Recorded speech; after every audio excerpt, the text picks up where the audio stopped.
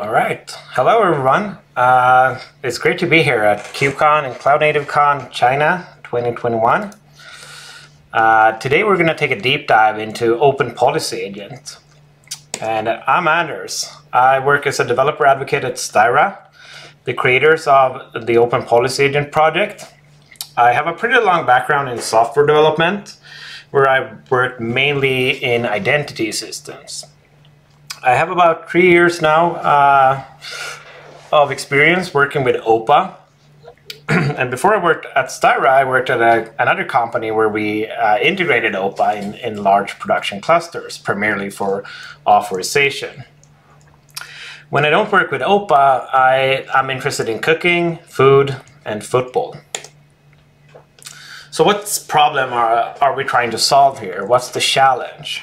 I'd say it's this. It's really to manage policy in increasingly distributed, complex, and heterogeneous systems. We have, of course, applications and programming languages and application frameworks. We have our deployment targets and our infrastructure. We have our cloud providers and cloud environments. And we have data sources. And of course, there's way more than we can list on a single page like this. But really the challenge is to try and manage policy in this complex environment. And the goal is to unify policy enforcement, because policy is already in all these places. Most of these deal with authorization to some extent, or they deal with other types of policies, but they all do it in their own unique way. So the goal of OPA is to unify the way we can do that and unify policy enforcement across the whole stack. So that's really what OPA is. And OPA is an open source general purpose policy engine. And as of February this year, it's a graduated CNCF project. OPA offers a unified toolset and a unified framework for working with policy across the stack. OPA decouples policy from application logic, so sort of in the same way that a database decouples storage from your application and moves that into the database. You can think of OPA in the same way, but for policies.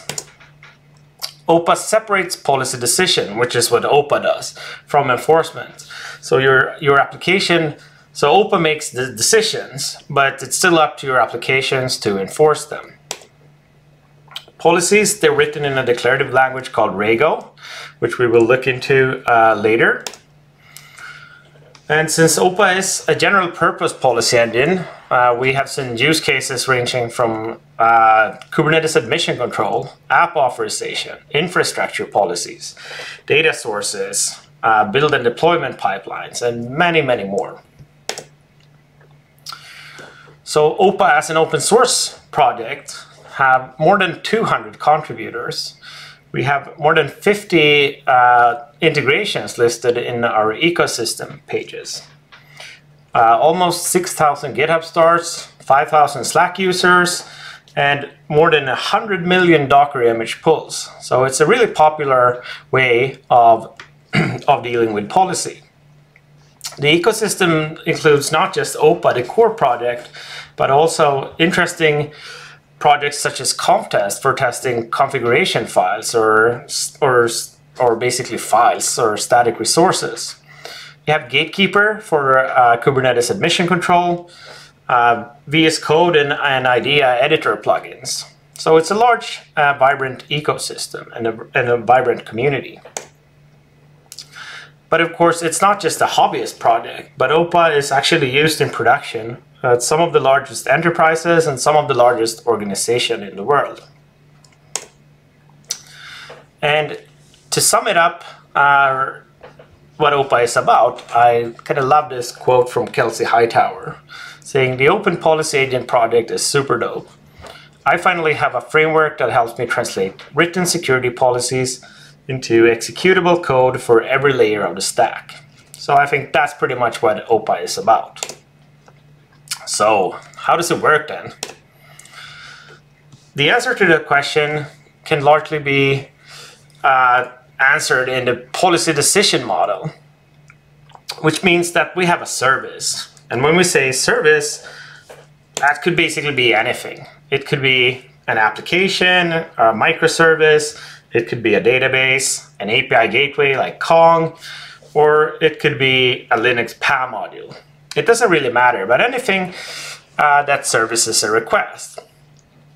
So when a request comes into that service, rather than trying to decide should that be allowed or not, the service turns to OPA and asks a policy query. And OPA then, based on the policy it has been provided and possibly data from the outside world, then makes a policy decision and returns that to the service. So it's kind of like an oracle that you have next to you where you can ask, should we allow this? Should this or that, is this or that doable or not? And OPA will answer. So that's the policy decision model. And since it works with just JSON, any input is just JSON and the output is also just JSON. So any service that can handle JSON can pretty much integrate with OPA. And that's one of the secrets behind the general, why it's so like generally applicable. In terms of deployment, OPA runs as a lightweight self-contained server binary. It's ideally deployed as close to your service as possible. And that's also a reason why it's so lightweight. So rather than having like one OPA to service all of your applications, you deploy one OPA per application or even one OPA per replica of your application. And you want them as close to your service as possible. And this is normally to minimize latency. Since you're going to ask a lot of questions to OPA, you want OPA to be hosted as close to your service as possible. So this is normally on the same host, running as a daemon or possibly as a sidecar container in Kubernetes. And most applications communicate with the OPA server through its REST API. So that's how you ask these policy queries. But if you have a Go application, you could also import OPA and use that as a Go library, since OPA is also written in Go. There's an Envoy Istio integration as well, if you are using that. And finally, you can even compile your policies into WebAssembly, so you can run policy decisions anywhere where you can run WebAssembly. So policies, they are written in a declarative high-level language called Rego. And just as a normal policy or a real-world policy, a policy in OPA or Rego consists of any number of rules. That's basically what a policy is. When we evaluate a rule, it commonly returns a Boolean value, like true or false. Are we allowed or not? But it could also return any type available in JSON, like strings, lists, nested objects. A pretty common pattern is if you deny something, you might also want to return a reason and say, you can't do this because you don't have the admin role, for example. So Rego includes over 150 built-in functions, and these are tailor-made to work for the purpose of policy evaluation. So things like JSON Web Tokens, which might carry user identities and roles, date and time, IP address ranges, math, etc. Policy testing is easy since OPA provides a unit test framework. So policy is code. So of course you should be able to test policy just as any other code. It's a well-documented project. The docs are great. I recommend checking them out. And there's also a playground available, so you can test things without even running or having OPA on your local machine. And it's also a great way to kind of share snippets between friends or colleagues who are also working with Rego. So policy is one of the components required for a policy decision, but policy commonly needs data as well. And OPA offers several ways to provide policies with data. And one of them I think we already touched on, and that's as part of the input query. So when you ask OPA a question, you might also provide some data with that question. So you say, I have a user here trying to access this or that endpoint with these roles. Should that be allowed or not? And OPA can then make a decision based on that. Again, you can also provide JSON web tokens. That's a very common way now of having like ID tokens or access tokens, which carry user identity or client identity. Since OPA exposes a REST API, you can also push data inside of OPA, so that data will be available for subsequent requests. There's also a bundle API, which is kind of the opposite to pushing data, but rather having OPA periodically go to remote endpoints and pull data. Finally, there's an HTTP send function. It's a built-in function which allows you to kind of, at policy evaluation time, from inside your policy, go out and fetch data at that very instant. Okay, so OPA and Kubernetes. This is obviously KubeCon and Cloud Native Con. So how does OPA and Kubernetes fit in? And before we approach OPA, we might want to remind ourselves how the Kubernetes API works and how a user interacts with the Kubernetes API.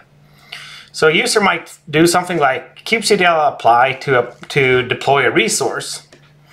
But before that resource is deployed or really persisted in the Kubernetes database, normally etcd, it first passes a series of modules. So first off, the user needs to authenticate. And after that, the request will pass authorization. Is the user allowed to deploy this resource? And after that, the request enters the mutating admission controller, where we might modify the actual resource about to be deployed. And finally, the resource is validated by the validating admission controller. These modules are chainable, meaning you can have any number of authentication modules, authorization modules, or mutating or validating admission controllers. And of course, Kubernetes comes with a bunch of all these modules built in, such as like the OpenID Connect module for authentication, RBAC, of course, for authorization, and a bunch of modules for doing admission control as well, both mutating ones and validating ones. But what's even more interesting, at least from an OPA perspective, is the option to use webhooks, meaning that rather than using one of these built-in modules, we can reach out to an external service and ask that for advice. And of course, reaching out to an external service for advice or a decision, that's what OPA does. So for both authorization, mutating, and validating admission controller, you can configure a webhook to reach out to OPA for a decision. Let's zoom in into one of these cases, which would be the validating admission controller. And why the validating one? Well, it's by far the most popular module to extend, or the most popular webhook to use. And the reason that is, it's because it allows us to build policy-based guardrails around our clusters, meaning what we can do and can't do. So some common policies that we can enforce include the use of only an internal Docker registry and other type of image constraints. We might not want to use like the latest tag, but also always have a specific version, for example. Requiring labels or annotations on resources. You might say that any resource deployed must belong to a team, and that must be clearly marked in a label or an annotation. Could be a cost center, could be a department, could be many things. Ingress or host path uniqueness, that's another common thing you might want to enforce, so that if you have an ingress deployed and that one is deployed to a specific host or path, you can't deploy another ingress resource to overwrite that or to conflict. So you check what ingresses are currently deployed, and then you compare that to one that is about to be deployed. You might want to enforce TLS for services. Might want to deny some attributes like host path volume amounts.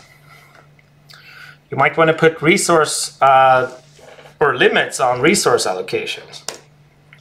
Pod security policies, which are replaced now by things like OPA and other validating admission controllers. And you might want to do some even more like out there stuff, like deny modifications. Maybe you don't want to allow deploys on Fridays or only when people are on call, and so on and so forth. Really anything. So validating admission controller, when we talk about like admission controllers, it's almost always the validating one we mean. The mutating one is certainly useful to some extent, but it doesn't really build these guardrails. That's what the validating admission controller does. It provides us a safety net around our Kubernetes clusters. So with that, let's look into what Rego policy offering and policy testing might look like, and also how we could deploy OPA and use Rego for Kubernetes validating admission control, and how we can use Rego policies to build these type of guardrails.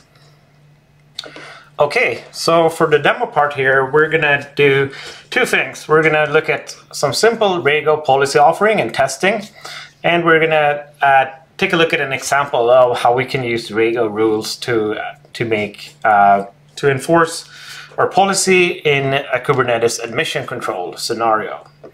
First off, let's consider a scenario where we have a service that queries OPA for a policy decision. And in this case, we want to know, can the user access an endpoint or not?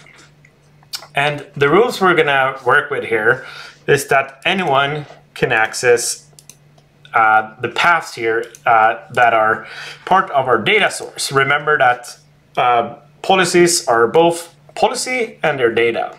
So if we have a path inside of our data source here called public paths, and corresponding to the path provided in the input, and that the request method is get, we don't want anyone to write or modify these resources, but anyone should be able to read public resources.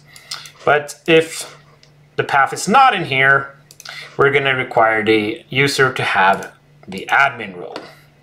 So let's get started. I'm going to start here creating a policy file. I'm going to put it in a package. All policies have a package. It's sort of like a module or a namespace or what have you. So I'm just going to call this policy, but you can name it whatever you want. And when it comes to naming, we're going to create our first rule. And rules always have a name, but the names don't have a meaning to OPA. We call them allow or deny, warn, and so on, but it's really just convention. The way rules work and rule evaluation works is if all the conditions inside of the body is what we have inside of the curly bracket. So if all the conditions here are true, like this, then the allow rule is true. So if you were to write this in another programming language, you might say something like if this and this.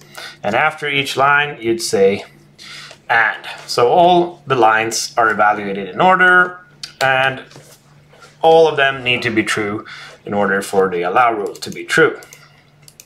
And when I say to be true, that's just the default. We could actually specify a return value like this. If we want to return a string, we could return a complex object or a list or whatever. But of course, we just don't want to compare constants here. What we want to do here is we want to use data from the input, specifically the request method and the request path. So let's start there. Okay, and to reference values from the input, you just say input. So input request method is equal to get. So this is our first assertion. If this one is true, we're going to move on to the next line. If this is not true, allow is going to be not true. But not true in Rego is by default undefined. So what we might want to do here is we might want to say that by default, allow should return false and not just an empty response. And the next line, we want to see that the request path, and in this case we can't just do a direct comparison because we have a lot of values, or we have a few values here. So we have a few paths, and if one of these are equal to and the way we reference here, that is just like with input, but instead we say data. So data public paths, and again, if one of these is equal to the path in the input, we allow it. The way we iterate over these is like this. We add square brackets, and if we are interested in the index, we could declare a variable for that, but in this case we aren't. New though in OPA version 34 is that we can use we can import the in keyword, keywords in, which makes this a little nicer to the eye. Instead of iterating over these, we just want to check for membership. So we can say if the input request path is in data public paths, then this should be allowed. So how would we test this now? We have an input object here. We're trying to make a GET request to the public endpoint. Our rule doesn't check for the user, but it doesn't have to, because we say anyone can access the public path, since it's in the list of allowed public paths. So one way we could test this now is by using OPA eval. I already prepared some here. So we have OPA eval, and we provide it the policy, we provide the data file, we provide the input, and we query the data policy allow rule. And we can see that yes, indeed we are allowed. And if we change something here in the input, let's try and access the admin endpoint. And we query for that. We can see that OPA changed the decision to false. We're no longer allowed, which makes sense. However, querying manually like this isn't really ideal. OPA and Rego is policy as code after all, so we want to use best practices known from any other language and code in other contexts. So what we want to do here is we want to write a unit test. So I'm going to go ahead and I'm going to create a new file. I'm going to call it policy test.rego. Put that in the same package. And unit tests are just regular rule. Their name just start with test. So I'm going to say deny or allow if public path. And the way test works, I'm not going to evaluate the allow rule from here. And the way it works is, since I can't provide like the input file here, I'm going to have to mock it. The way I mock things here is I say with input as, and then I can provide the input. So in this case, I had a request, and the method was a get one, and the path was public. So I think this should work. The allow rule here should evaluate to true given an input like this. So let's try it out. So rather than running OPA eval, we can now run OPA test. And we can see that indeed that actually works.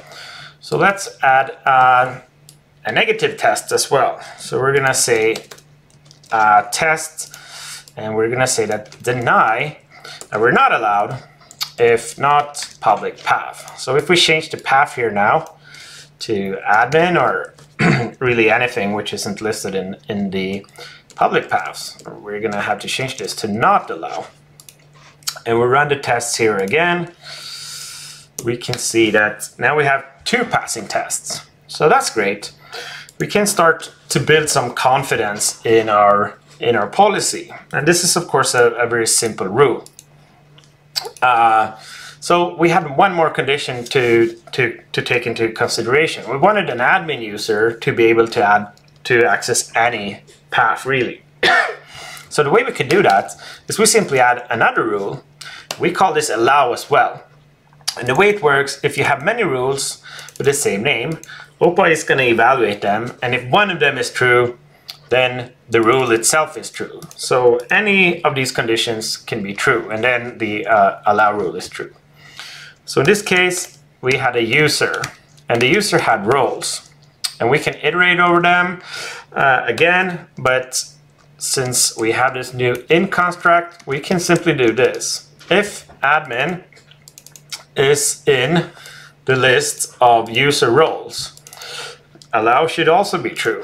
And we can stop there. We don't really need to test the method, the path, or anything, because we say the admin should be able to access anything. But of course, we might want to add more conditions in a real scenario. Allow if admin. And I'm just going to say allow here with input as, and I'm going to copy this here. Just change and we're going to add the user roles, and we're going to have the admin role here. And I'm actually going to change the method just for fun here to see that the admin can even delete the admin endpoint. It might be a bit too much, but anyway, it's a fun test. So let's see if that works. Yeah, the admin can do that. So that makes sense.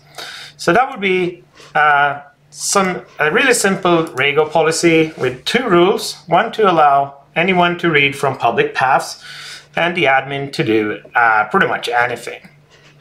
So if we hop over here to the Kubernetes folder and take a quick look at how rules might look like for Kubernetes admission control, it could be something like this. The input in this case is, of course, the admission review object. So the API server sends the resource about to be persisted in etcd to OPA, and OPA reviews that and then makes a decision. And in this case, we named the rule deny.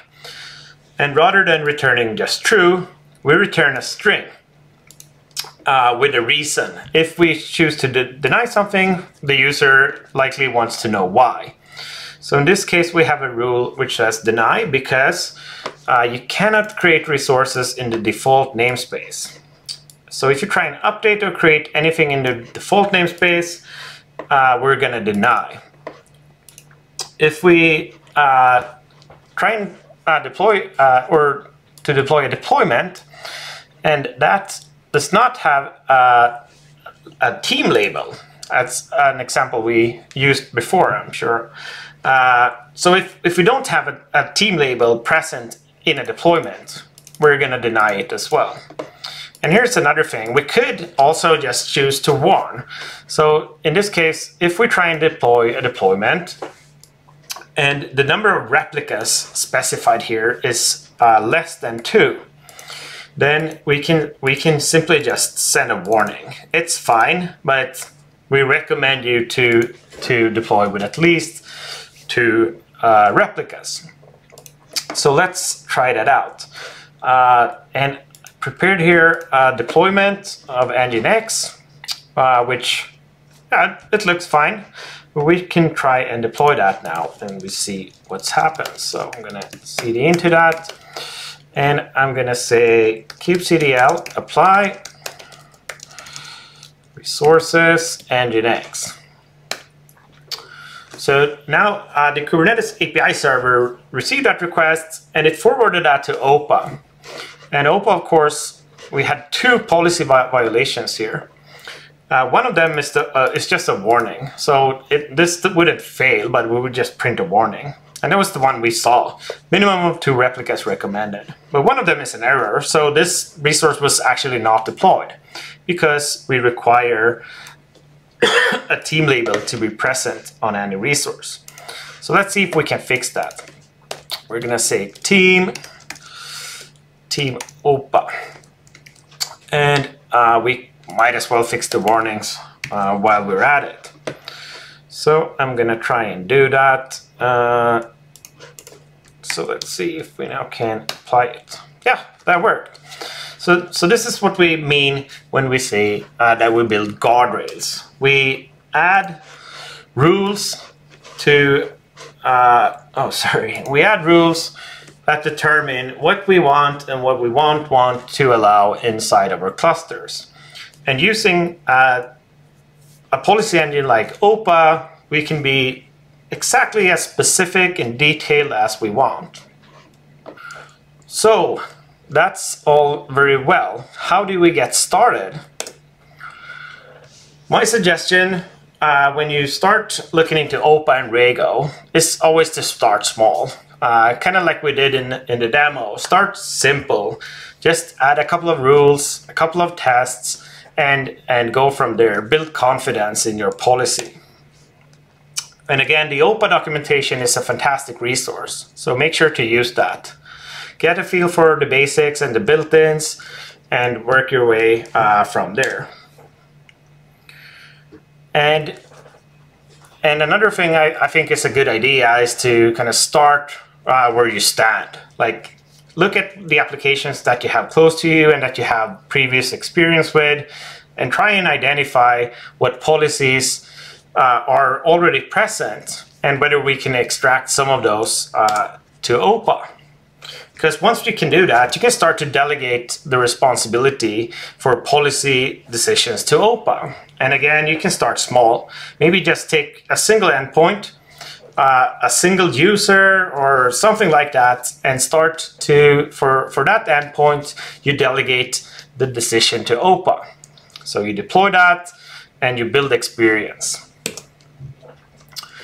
And once we have something like that up and running, we can start to scale up. OPA offers a bunch of features for management, such as like decision logging, the bundle servers for storing policies externally, and so on. There's the Styra Academy, which is a great resource for learning Rego. It's a free resource. And there's the Styra DAS, which is a control plane for managing OPA at scale. And there's a free edition, which you can try out. Finally, I think you should join the OPA Slack community. There's over 5,000 OPA users, and it's a great place to ask questions, discussions, and anything that goes on in the OPA community. So with that, I say thank you, and I'd be happy to answer your questions after. So thanks, everyone.